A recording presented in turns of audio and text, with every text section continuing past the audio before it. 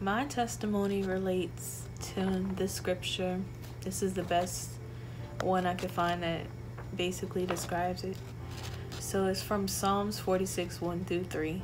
And it says, God is our refuge and strength, and ever-present help in trouble. Therefore we will not fear, though the earth give away and the mountains fall into the heart of the sea through its waters, roar and foam, and the mountains quake with their surging. So I feel like at this point in my life, it's just best to trust God, because I know sometimes I'm the type of person I really worry, and I think that's the part that God is really helping and guiding me through, is just to not worry so much and just pray about it, because in the end He's gonna control what happens.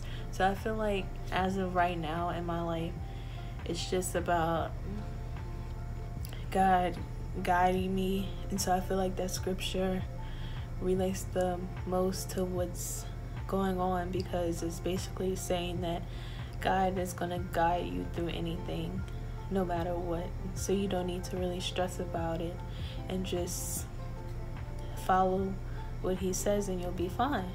Because I just feel like that's the best way to live. Instead of worrying about something, just give it to God. And I feel like that's my testimony. That's what He's been helping me with. And I just feel like that's the best way to live. Just give it to God and let Him fix it and help us and guide us. So, hey guys, today I'm going to be sharing with y'all the parable of the Good Samaritan. And behold, a certain lawyer stood up and testing Him, saying, Teacher, what shall I do to inherit eternal life? He said to him, What is written in the law? What is your reading of it? So he answered and said, You shall love the Lord with your God with all your heart, with all your soul, with all your strength, and with all your mind, and your neighbor as yourself. And he said to him, You have answered rightly. Do this, and you will live. But he, wanting to justify himself, said to Jesus, And who is my neighbor? Then Jesus answered and said, A certain man went down from Jerusalem to Jericho, and fell among thieves, who stripped him of his clothing, wounded him, and departed, leaving him half dead.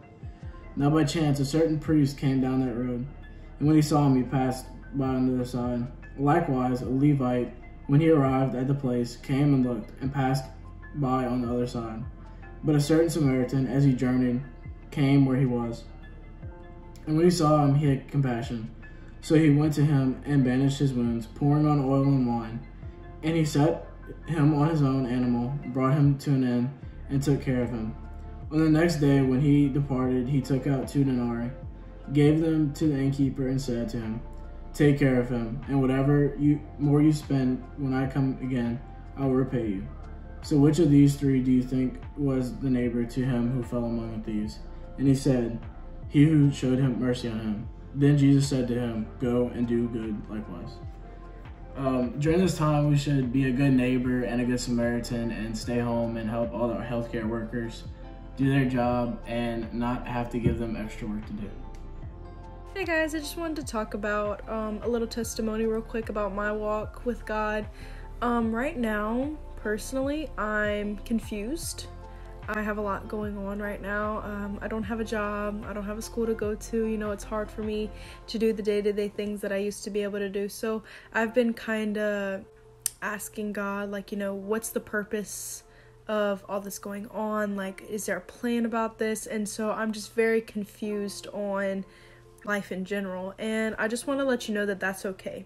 There's okay to have times where you don't know what's going on and you're confused and you're just completely lost, because that's the whole point of God being there. God's there to be there to help you and guide you. And personally, for me, this really helps with patience. I'm really bad about being patient. So this whole thing, especially with having to do my homework and having it be on time, it's really helping me come together as a person.